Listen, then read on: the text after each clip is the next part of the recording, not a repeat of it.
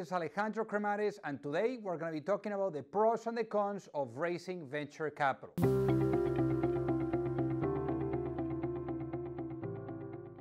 So with that being said, today we're going to really discuss why should you accept venture capital money or why should you not accept venture capital money. There's always going to be an upside and a downside. So with that being said, let's get into it. So in terms of the pros, the most important one, obviously, is going to be that you are going to be able to go much faster. I mean, rather than bootstrapping and then just risking it and maybe you're going to make it, maybe not. With venture capital, you can just get that money, give yourself 18 to 24 months of runway, and you can just go really fast and really do all these different things that you would not do normally if you're bootstrapping, meaning that you're using money that you're generating from sales in order to continue pushing the business. So definitely going faster is one of the pros.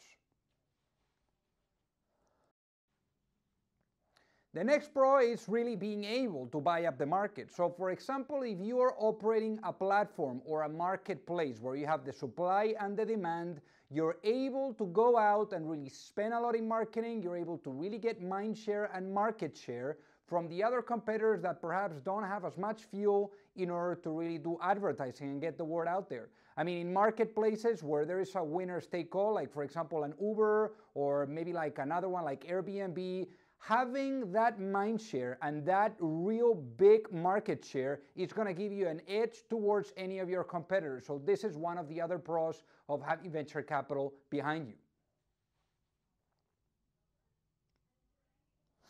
The next is that you don't have to die before you make it. So this is one of the critical pieces to really understand when we're talking about the pros of getting venture capital money.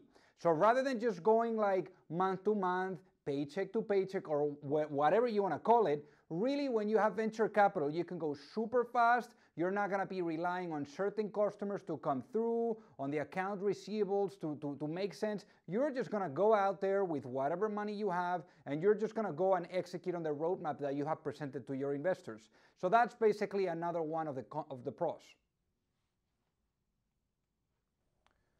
Next advantage here is that you are going to be able to attract and potentially retain great talent. When you're able to get venture capital money from top-tier firms, essentially you're sending a signal to the market that you're in a position of strength, that things are working out, and that's why sophisticated investors are backing your business. Now, one of the things about the top-tier venture capital firms is that they have platforms. They have platforms where they literally plug those platforms into your business and help you to speed things up in a way that you didn't know it was there. But basically, those platforms have support on the HR side. So if you need to recruit, let's say you need a CMO or you need a CFO, essentially those firms can go into their networks and really introduce you to the right candidates. So I think that not only having the money at your disposal to be able to go and hire people is a great thing, but then also the networks that you're going to be able to get from those VCs are going to be also fantastic. The next is that you're really going to be able to have great networks. So essentially, when you're raising money from venture capitals and perhaps you're sending them the pitch deck, you're getting them aligned, and by the way, you have a great pitch deck template below, which I recommend that you download.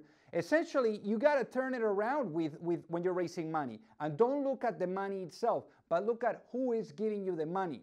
What kind of networks do they have behind them? And how can you leverage those networks in order to unlock certain milestones to get you faster to where you want to be in the next 18 to 24 months of execution?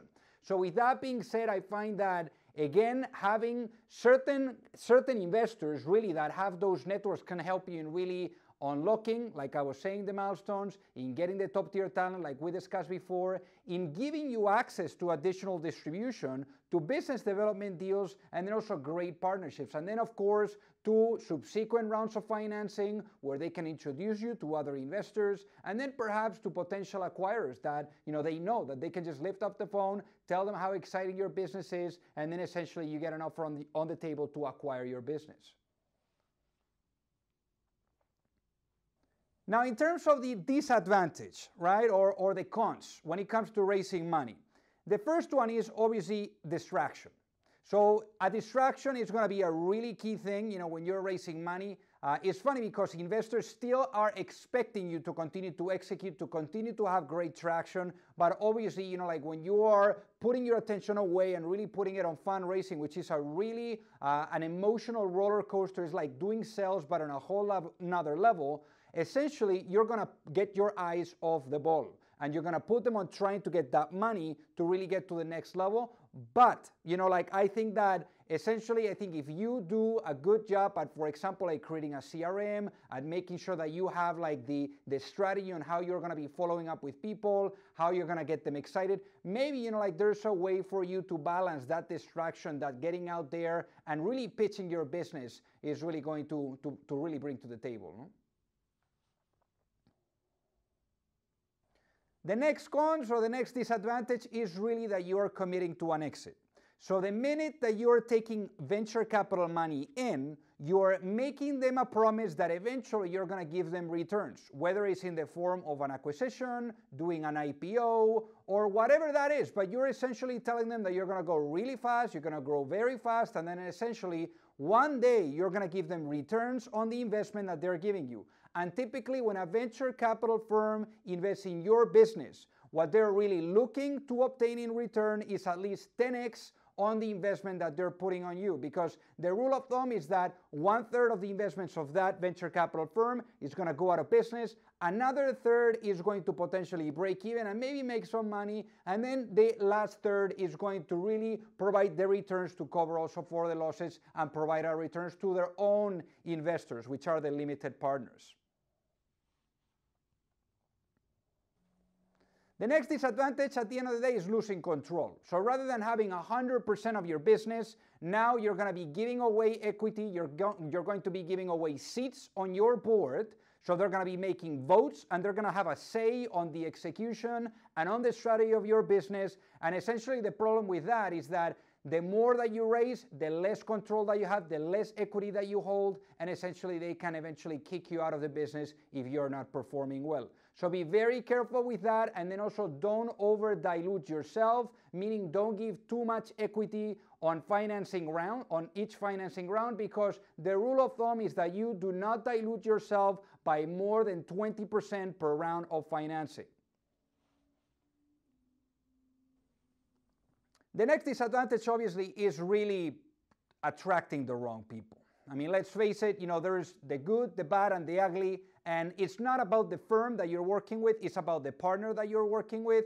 And at the end of the day, if you're attracting the wrong candidate to sit on your board or perhaps to make an investment in your business, not only they can get you out of that company, they can also destroy financial rounds, they can also destroy potential acquisitions. I mean, I've seen the real ugly part of it, and what I can tell you is one question that you should always ask the venture capital firm that is going to be investing or looking at making an investment in your business is ask them a very simple question.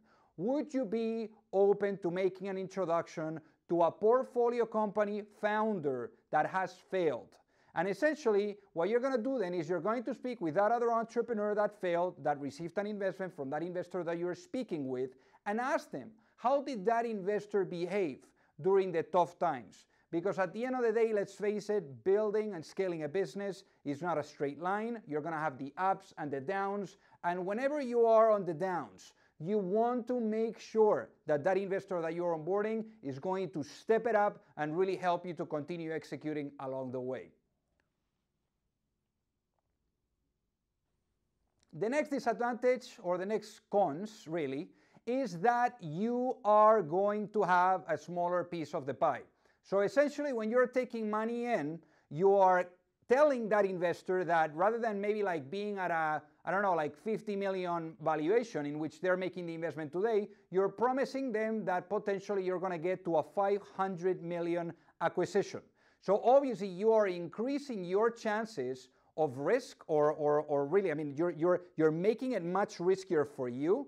And then also you are giving those expectations to the VC. And at the end of the day, you never know the outcome. In many cases, in most cases actually, venture-backed companies, founders, they don't end up making any returns. So for that reason, you gotta be super careful and make sure that you got the numbers right and that you understand what you're getting into and what is going to be your own potential exit. Not just the exit of the company itself, but you need to do your own numbers so that you know if you're taking that money in, if it's going to justify for you and your outcome whenever there is an acquisition on the business itself. So hopefully you like this video, and if that was the case, just make sure that you throw in a like below, also leave a comment, and then don't forget to subscribe so that you can keep up to date with all the videos that we're launching every week. So also don't forget as well to check out the fundraising training, which is the program where we help founders from A to C with everything related to fundraising. We have there a live Q&A every month. We have templates, agreements, a community of founders all over the world helping each other at the fundraising stage, and you name it. So thank you so much for watching.